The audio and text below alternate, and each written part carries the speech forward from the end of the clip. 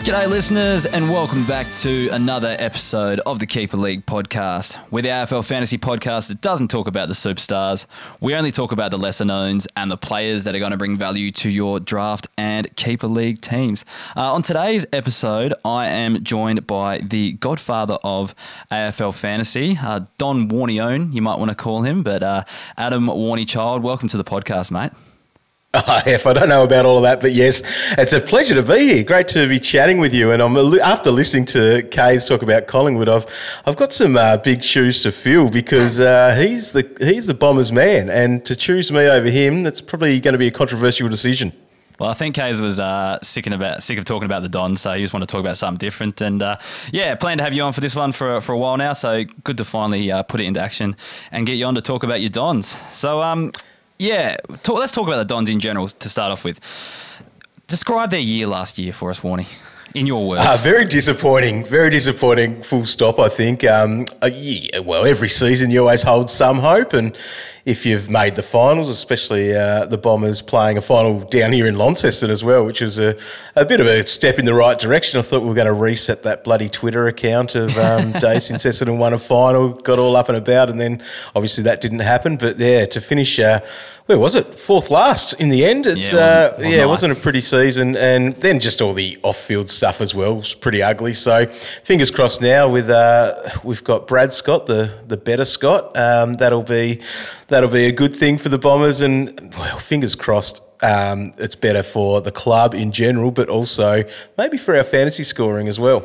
Well, let's unpack that. So what have you heard as a supporter as to how you're going to play this season? Typically when clubs have a season like Bombers did last year and a new coach comes in, you look at someone like Collingwood, the emphasis, and like Gold Coast, once upon a time as well, the emphasis seems to be on defence for a bit of time to kind of stop the bleeding, stop the scoring, and then work in other things. Could you see something like that happening at the Dons, or do you think there is going to be some positive shifts for fantasy? Yeah, I think defence is probably where the Bombers can actually make a difference as well. They've got some pretty good cattle there for that, and I think we've seen that over the years as well. However, I don't know. It's just that the thing at the moment, though, is speed, and I'm not sure what Brad Scott's going to have what his philosophy is really going to be with that, because I guess he's been out of footy, but he's been, the head of AFL development or whatever his job was there. And so he was probably seeing everything from a lot of clubs. So that was probably one of those glass half full moments about getting Brad Scott there, is that he's been across all the clubs, so in that role. So that was one of the things. But yeah, I think defence is probably where they can be. And you can see that they've got that experience there. Like we'll probably mention some of those guys as we're looking forward with that. But even that's what a number one pick, his role is going to be in Andy McGrath. I think that's going to be something they've got back there. Also, Heppel in the last couple of seasons, he's moved back to defence, and we might see that experience do that, which could then potentially be a good thing for fantasy in the sense of, does the game slow down a little bit for that? Yeah, well, thankfully those two players are 2G, 4P, so we might not unpack them too much. But no, it's good to mention those ones as well because, they are definitely going to offer some value. But speaking of value, we'll talk about some undervalued players to start off with. This season, I know you've been listening, Warnie, but for anyone who hasn't been listening, I've separated players into undervalued breakout contenders or stash options. So yeah, basically with our breakouts, we're talking players that have the potential to go bigger than they produced last year or are undervalued for certain reasons such as injuries or form and things like that. So the first player I want to talk about is Jordan Ridley. So he's undervalued because we know what he can produce. We saw him a couple of years ago. He was a really solid 80 average defender. I guess the issue with him, there's a very crowded backline now at Essendon. His role kind of switched up a bit. He had a nice cushy kick-in role, it was a bit loose. We've seen the emergence of Redmond come in, and it feels like they've kind of swapped roles with McGrath. Was in and out of defence last year, but settled there in the end. Looks like he'll settle there this year. What do you see Jordan Ridley producing this year? Yeah, I guess that's the thing. We're all very excited about him, this time last year, and thinking that he's going to take that game to the next level because of what we saw. And I think sometimes, and this is something of my philosophy too, is that the Corona Ball year, we nearly need to erase that from our memories a little bit there with what that was. And potentially Ridley's one of those guys there. Is he just going to be an 80 guy for the rest of his career, which is still obviously a very fieldable player in all your forms of fantasy? But I think, I think the upside is potentially there. However, it's just so many questions, and the Brad Scott question's one of those. But Mason Redmond really did come on, and some of those games that he had, and he had some of those beast scores in that back half of the season there too. I think, well, actually, he had round 10 was a 133, round 14, 125, round 18, 143, and 139 in round 20. So he just those massive ones with the marks, which is. And that's going to be, obviously, for any defender, where they're going to be able to rack those up a little bit too. And so we also think about those kick-ins too. So they sort of shared those a fair bit, really, between sort of Redmond, Ridley and Hind as well was in the mix with those a fair bit of the way. And then if we do have a Heppel and a McGrath back there as well, the guys that could potentially be taking those well. So there's no sort of stranglehold on who is taking those kick-ins from here on. So it's a really, I'd like to say it's a risky play, whatever we do with him, but there is upside, and we could see what Ridley is all about, because he's super young, and I think depends. We need to really see what Brad Scott wants to do there, but it could be one of those things week in, week out. It could be really different between a Ridley and a Redmond. So you see, let's just kind of make a call here. So average of 75.5 last year. Do you see it getting back to that 80 mark, or do you reckon he struggles? Yeah, I think he can, and that can come from a couple of kick-ins as well. We sort of think about that. You can break those stats down a little bit, and a couple of kick-ins, a couple of those extra marks back there, but I think it could be one of those sort of sporadic scoring roles as well, and we might see that, because even talking up Redmond with some of those big scores there, he still had some stinkers in that as well. Like there were a couple of 40s and 50s there for him, and whereas you're looking at your Ridley, you're seeing maybe not the lows that we saw from Redmond with that, but you'd want those bigger scores coming from him, like we did see those couple of seasons ago. Well, we'll move on to the next one. So Nick Hind, you did mention him briefly before. He's kind of similar to above, but basically I want to know, was his 2021 season flash in the pan, or can he get back to that kind of rebounding halfback role that sees him nets a lot of possessions? What do you think? When I was thinking about this was pretty much what happened, like the Bombers players in their first year at the club, and it took me back to my mate Devon Smith, like what he did in that first season he had in the red and black, where he, obviously was dominating 108 average, I think it was, just going in there for that, and then fell off a cliff after that too. And so is that what it's about? Is that what happens when you go to the Bombers? You get a little bit of juice in the system. Maybe that's not the right term to use for the Bombers, but it gets you up and about for it. But I think, I don't think it's a complete flash in the pan because of the way he plays. But again, a bit of role. Like, is it that sort of moving up on the wing? If the speed is the thing, he's the man that's going to be used for that, and that's where we need to look a little bit into the Bombers' game plan as such, to make sure we're understanding what is happening there. So if they are running and gunning it, he's going to have the ball in his hands a little bit off that halfback, you'd think. Yeah, definitely. And yeah, like I said, I just get the kind of feeling that he is a bit of a quality of a quantity type though at times, or he's the guy that you will break your line, but not the one that you go to for, bulk possessions and things like that may hinder you for fantasy. But yeah, again, we've seen it in the past, so he could be one that actually could, reproduce what he had in the past. It's an interesting role too, I think, like some of that in thinking about, your Sards, those types of players, even think about Connor McKenna being back there at the Bombers. That's sort of what they were in the side for. And you're not always, it's hard to bank, I guess. That's probably the key thing. You are going to see those up and down scoring. Yeah, absolutely.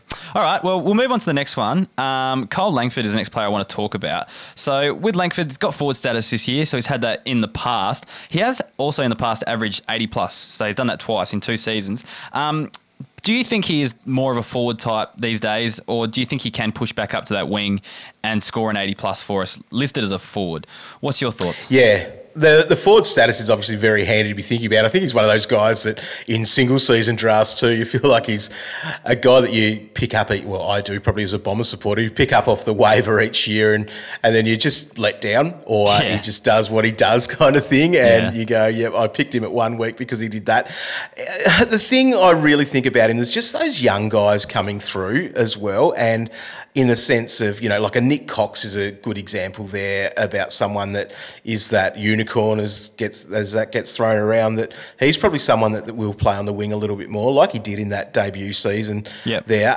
But Langford's probably a little bit of a Mr. Fix-It as well. So he's got a bag of tricks which can include that forward time as well. So that's something that I think is the hard thing. Obviously, he can average 80 because he's done it a couple of times. So the Bombers are really tricky, and it's like any club that's got a new coach, you need to see a little bit first. But that's what this game is in the preseason for us as fantasy coaches, try to predict that, and it's a tricky thing to predict. Yeah. On the keeper league side of things, though, like there is potential and scope for him to actually keep forward status going forward. And if he does, like he averaged 65 last season, and that was, pretty injury prone and things like that. Missed a lot of footy. I think only played 9 games. He could potentially just average 70 to 75 in that range. And that's super handy for a forward given the scarcity, I think, in drafts and keeper leagues in particular. So he's not the worst option, I don't think. He's probably not the prettiest name he once was, but one of those guys that a lot of people probably aren't looking at too closely anymore. But you could pick him up and he'll provide you some value there. Do you think that's fair? Yeah, I think so. And I feel like he's a best 22 player. That's the thing. And that's at that half range for those forwards, is that's what you want. Yeah, I 100% agree. Like, I think last year's average too, he has a 1 in that. So it's a very untrue representation of his year sort of thing. Like he had a couple of tons in that and a 90 as well. So out of the 9 games. So there was enough there to go. 65 is not where we're at, and that 75 is not really out of the question of what he did last year. Yeah, and as I said, as a forward, you take that every day of the week and has the potential to keep forward status going forward as well. So that's causing a lot of chaos in teams with the position changes as well. So just another thing to factor in. We'll move on to some breakout contenders now. So I've been waiting for this guy to break out for years, but Jye Caldwell. So his first season at the Bombers was injury affected. He averaged 73 last season, but he just seems to, last season he seemed to get thrown into a variety of roles. Settled as a bit of a tagger in the end. Do you see that as his role, and what can he average if that is his role? I think a lot of guys, they have to play a role like that for some time, and whatever some time means for him. Is it this year as well? Does it move forward even further than that? But it's a really tricky one because he was obviously looking at centre bounces and that sort of stuff throughout the season. We thought that was going to be a big part of him, but he was more forward than midfield, but he obviously held it was mid only. So that's the thing that told us that that's what he was playing. So, I think he can be thrown around into different roles, and he's not going to be the ball winner. I think that's the key from what I've seen so far, is that I don't think he's going to be the ball winner we thought he may have been. But again, he's super young. Like he's got plenty of time to grow into that. And I guess the tricky thing is you've got another guy like a Zach Merritt in the side next to him that's probably going to get a fair few more touches than him, regardless of what's going on in those pinch-hitting midfielders too. I think that's the other side of it. And do we see some of the guys go ahead of him as well? Like, is he... the way Dylan Shield finished the year last year, is that something that we might see go into this season? We've already had all the hype about him in some of the preseason photos and his role, so he probably sits ahead there. So you've got your Merritt, as I mentioned, but then also Darcy Parish. Shouldn't forget about him because he's a midfielder now too. So he's sort of definitely behind the pecking order of the Merritt and the Parish, and then Shield, that's his main trick, so he can't do a lot more than that. So he's sort of behind that crew, let alone what they might do blooding some of these kids through there too. Yeah, that 100% matches my thoughts as well. Like, and you kind of mentioned it in passing, but like that midfield role is pretty deep. Like, for how much he struggled last year, it's a deep midfield, really. It's kind of like your defence, and the opportunity to score is there, and I think that's the way he breaks into that midfield group, is to play that tagging role. So Caldwell, like, I love him. Like, I want him to break out desperately. I'm not 100% sure we see it this season, but there's definitely scope. Like, he's still young. You'll see some of your I guess, Merritt probably move out a bit. She'll get on a bit in age, all that sort of stuff. Like, he might overtake some of those guys naturally over the next 2 or 3 years. So he's not one to write off. He might be one we'll throw in the stash category later on. But, tackles is a thing that can keep him up there with some numbers as well. Yeah, like, true. almost a quarter of his points last year came from tackles. So that's a positive sign if he can maintain that and then get a little bit more of the pill as he matures. Yeah, hopefully that's the case. We'll move on to Archie Perkins next. So what do you reckon, Warnie? Can 2023 be this guy's year? What do you think? I hope so, because I'm a massive Archie Perkins fan, and I think the breakout will happen at some point. That's the thing. I think we looked at those junior numbers and liked them, and he's got a bit of swag. I think we remember that from draft night and all that sort of stuff. But again, talking about that deep midfield, however, he's someone they will want to get in there. I think that's the thing, but he's probably got the forward tricks that help him as well, and I think that's the other issue, that it could be a little bit of a slow burn to get there all the way through. So that keeper league, he's probably going to keep that forward status, so that's always going to sit there in our heads to be thinking about. We can keep him for a while, and whether that keeps him as a little bit of lets him stay in our side for a little bit longer, or he becomes that trade bait as well to be having as part of your side, because that's something that we'll see. Like, centre bounces did increase as the season went on there. So I think, again, I hate going back to this, and it's a bit of a cop-out, but the new club and the new process, what is that going to look like? Coach and the new process, what's that going to look like for him? Yeah, my gut feel is he does kind of maintain that midfield forward role, mainly forward really. But in positive signs, he did boost his CBA numbers, as you mentioned, up to 70% in some games. So he was getting a fair run. I think in one game he got that high. So yeah, there is positive signs there. I think, like you said as well, he's got the tricks up forward, but he's one of those players you just look at and you go, this guy's going to be a gun one day. Like, he's just got that movement about him, the way he kind of goes about things, that bit of swag that you said as well. He does look like he's going to be a gun one day, just that old gut feel kicking in. So he's one I really like for the future. And again, might not be the breakout this year, but as a forward, like, to be honest, if you can get a 75 out of a young forward this year, that's a breakout in my eyes, because it's going to be pretty hard to find him, I think. Yeah, definitely. And I think with that too, at least we can hang on the hope that he will be a forward for a little bit longer. I think that's the other key. Absolutely. All right, we'll talk about some stash options next. So these are the guys that might not break out this year, but ones you want to look at 2-3 years down the track. So the first one I want to talk about is Massimo D'Ambrossio. He was the mid-season pickup for Essendon last year. He looked awesome when he was down in defence last year. I think this second game, I think he showed the goods, but ended up forward by the end of the year, and that kind of ties into that stacked defence that we talked about. Might take a couple of years, but what's your thoughts on Massimo? Yeah, it could be a long burn, a very long, slow burn for us. So I guess, and it's all going to come down to your league settings to see how long you could go with that. So for me, I'd like to be a believer, but it might be that he sits on that outer, and the development might be a bit of time. Like, he did look good, and that was massive credit to him getting a game so early as well after the mid-season draft. I think that's something that if you're seeing a club have a bit of a crack there, and they gave him a little bit of a run at it too. So he played 7 games, sort of played those last couple of the season as well. They were there. There was just sort of the one score in there that was, a nice score. He had a 77, but everything else was sort of below 60. All the way through. So it's something that, you want to see a little bit more. But again, he's one that you could stash and see how that's looking during the season too. Like, he could be someone that you're just going, are these numbers coming through the VFL if that's where he's playing? And if he is getting a gig, like, that's at least giving you that hope that he's going to be there for a bit. Yeah, no, I agree. Again, just one of those players that shows signs. It's just going to take a while for him to get going, I think.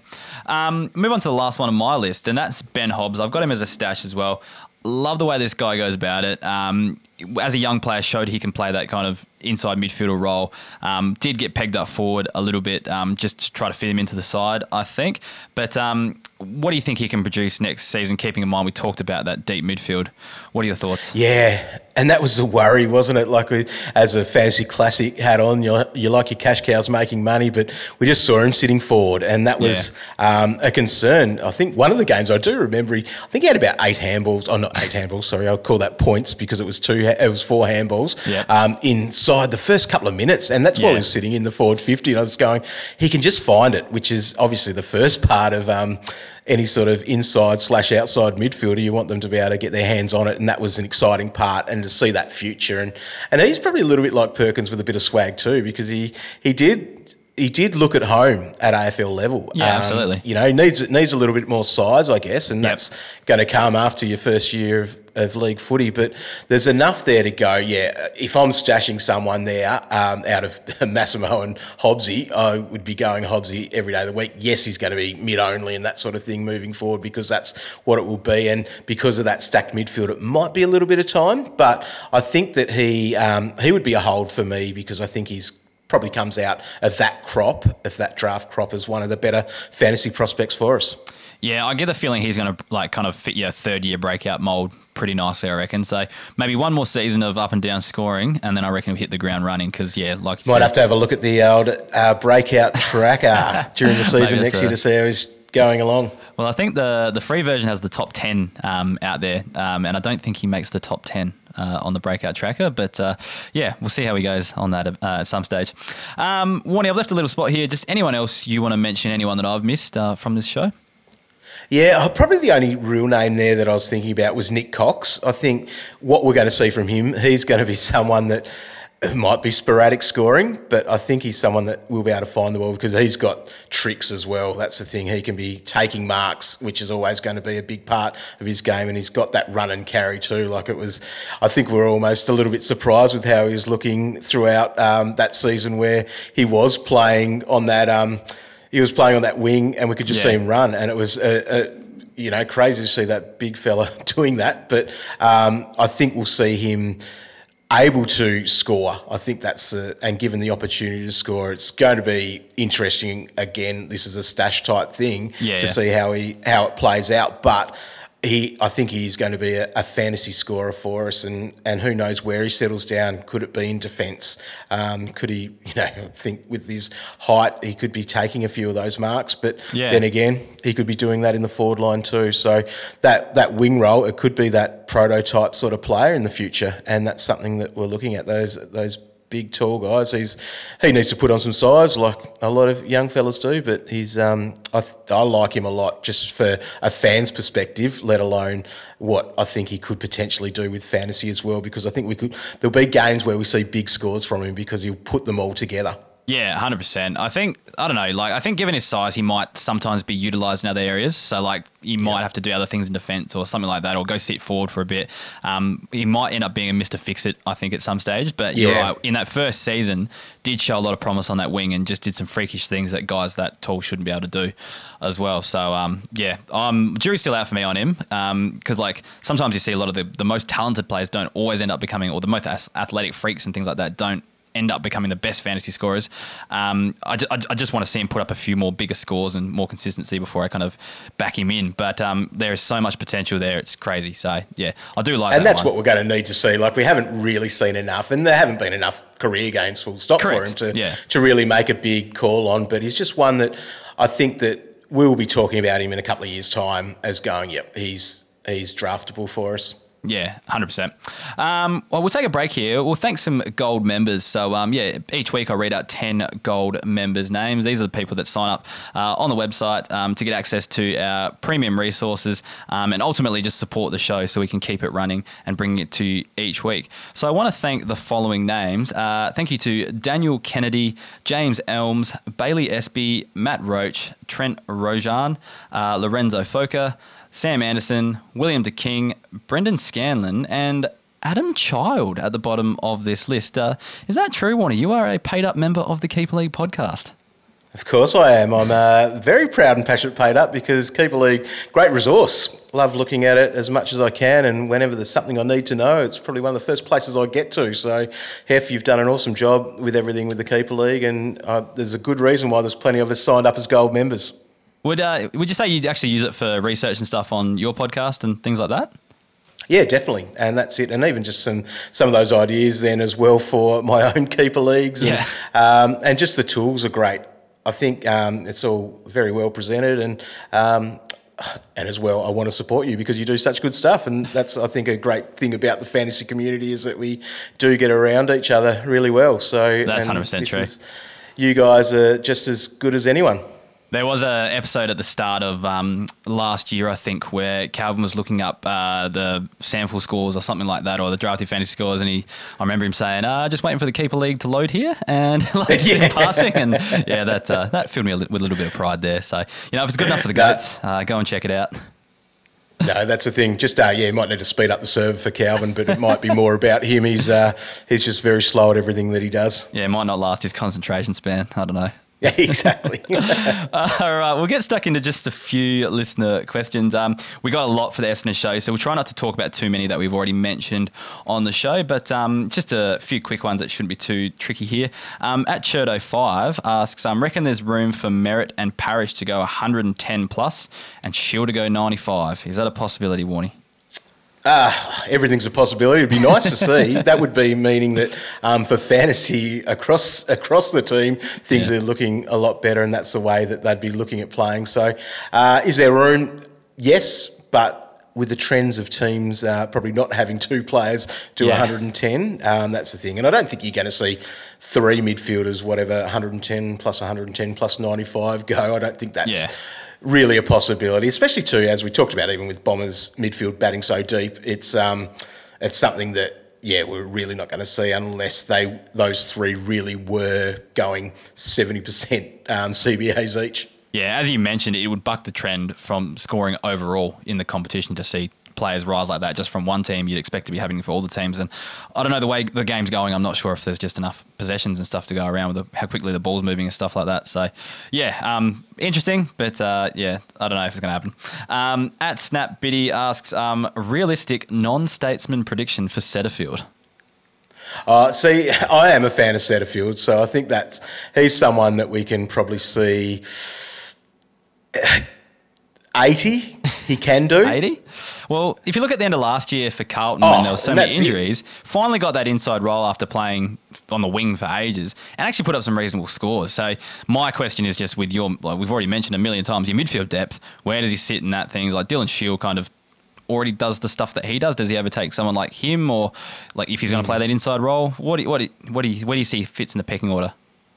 And that's the issue. I don't see him sitting in there for that inside time. It's going to be that wing stuff. He's going to be in the side. He's going to have his opportunity to do that. But how much he gets used on the outside with those guys, I think the biggest key to all of this midfield time is probably Dylan Shield and where that sits now. I think he probably did enough at the end of last season to really I thought show. He was gone, but then this pre-season, I know it's all club talk and all that sort of stuff, but he's a bit of a pre-season poster boy for the Bombers. So if that continues on and correlates into the season, then it could be not great things for Setterfield. But, 80's not out of the question. 75 to 80 is even on wing with that little bit of time in the guts. The one positive around trade time, he was specifically a player they targeted. They wanted to get a player like him in. So that always bodes well when you swap into a new club and they're actually targeting you specifically. Hopefully they actually plan to use you when you get there. All right, move on to at Sam Groper 19. Just a very quick one. Andy McGrath has been unable to average 85 in a season since debut. Realistically, is it feasible he'll crack 90 this year? No, I don't think so. That's the honest answer, I think, which is then not going to be enough of where we're sort of really thinking about for the value of that. What do you think about that? I don't know. This is a tricky one. The one shining light I feel is he was switched between defence and midfield quite a bit last year. And just kind of, it felt like he just never could get a consistent run at things. Like when he would go on defence, he'd play 4 or 5 games there, start to look good. Someone would get injured in the midfield, he'd go back there. Then I think, did he get injured himself? I can't actually remember. I think there was a little period in the middle there. I'll let you look it up while I'm talking about it. Yeah, he missed a couple of games there in that middle patch after the bye. Went back into defence after that. It just felt like he just could not get a decent run at things going. So I don't know. I think he could push close to that 90 if he just sits on that halfback line, has a really cushy role. He could be one of the elite defenders. I do have a good feeling about that. It just depends whether they plan to use him elsewhere. And again, like how many users they've got in that Essendon back line, it's just a bit tricky to say. But to average 85 last season when you were still mixing roles up a fair bit and not consistently one spot, 5 points per game, it's probably not out of the question. I wouldn't go as far to say 95 or anything like that, but I think he sits somewhere between that 85 and 90 mark. That's my gut feel. Yeah, no, that's fair. That's fair. I think I'm just probably a little bit...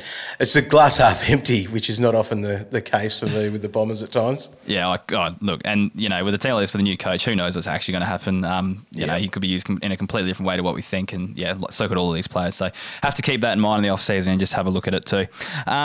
So we talked about the Scott Gamestyle. We talked about Nick Cox, and we really talk about Will Snelling. Actually, sorry, we haven't talked about Will Snelling. So Michael Bellardi, he wants to know what is Will Snelling's role, and is he worth keeping? He's desperate for forwards. Yeah, we had a couple of good games during the season, and I'd need to have a look at that actually a little bit more to think about where he was. What did he do? Yeah, he's had a couple of CBAs, so it wasn't much there. It was he doesn't get much of a run through there, but he had what was that? He had a 94 in round 19. That was so. Yeah. I don't know. He's obviously got forward status. Is he in the team? Is he in the best 22? After last year, you could be, you're not too sure of where exactly he sits, but a bit of a new coach. What's he going to be looking like? Very much a pre-season game watch. Hopefully we're all drafting after a pre-season game to see where they might fit in the pecking order, but what can he average? Well, that's a really tough one. It's a bench little play, I think, that one. I think people are quite optimistic about him because I think 2 seasons ago he put up an average of about 80 or 78 or something around those marks. So, but this was when he was playing kind of like a high half forward connector role with spurts on the wing as well. Since then, you've been playing Hobbs there. You put Langford back forward. Nick Martin's come in and just did a similar type thing to where he went up to the wing permanently. I think just a few players have probably gone ahead of him was he a mid-season draftee? Is that correct? A couple of years ago?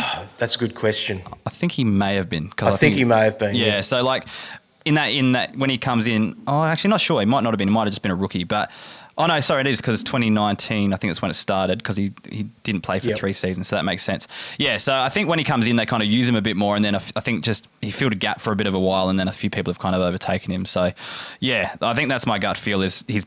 That kind of 78 that he scored in 2021 is probably a bit out of reach just with a few of the younger players, Hobbsy and Martin coming in and then Langford kind of moving back up forward as well, probably just taking him off that role a bit, I think. I think that whole desperate for forwards thing too is there could be worse players if you're comfortable that he is in that 22. Yeah, and he might be a good bench option at the very least, but not holding on to any huge scores from him. That's all. All right, I reckon that'll wrap it up. So thank you very much, Warnie, for joining us on the show this week. Today. I hope the listeners enjoy having you on. Your insights on the Bombers players. Anything you want to plug before we sign off? Go and play fantasy at AFL Fantasy or fantasy.afl.com.au, and all of our stuff, I guess, is all churning out on the AFL platform. Also, our podcast, we're back to normal very soon. We are doing our club previews, which are definitely not as good as yours over here on the Keeper League, but we got a couple of those to go, and then we'll be into the normal preseason, which is actually ticking down very quickly. I think that's the thing. We're not far away from February, and then because of the gather round, extra round in there, before we know it, it'll be round 1. I think we're just 6 over weeks 6 weeks away. Yeah, so it's not far. Yeah, it's pretty nuts. So very exciting though. I'm looking forward to this season. It's a lot of unknowns for all formats of fantasy, I think, the way that we're looking because, I don't know, with this, a few new coaches, the game is changing. I think the way that they're playing, the copycat league that we have, like is that run and gun the right way to go? Do those fantasy scores keep decreasing? And so are we going to find that value for our drafts a lot later than normal because we are trying to find these guys that might have a little bit more of a jump? So yeah, it's very exciting time, especially in our keeper leagues as well. Absolutely. Well, thanks again for joining us. Before I sign off, get around us on Facebook, Instagram, Twitter, YouTube and TikTok at Keeper League Pod on all of those. Make sure you use our Manscaped code as well, Keeper20 for 20% off and free shipping. And also, if you wish to support the podcast, please consider signing up as a member. But if that's not in the realms of possibility, you can also just follow us on any of our socials or retweet our stuff or give us a subscribe on YouTube. All that sort of stuff really helps to grow the podcast and keep it going forward. Anyways, thanks again, Warnie, and we'll talk to you soon. Legend. Thanks, Heff.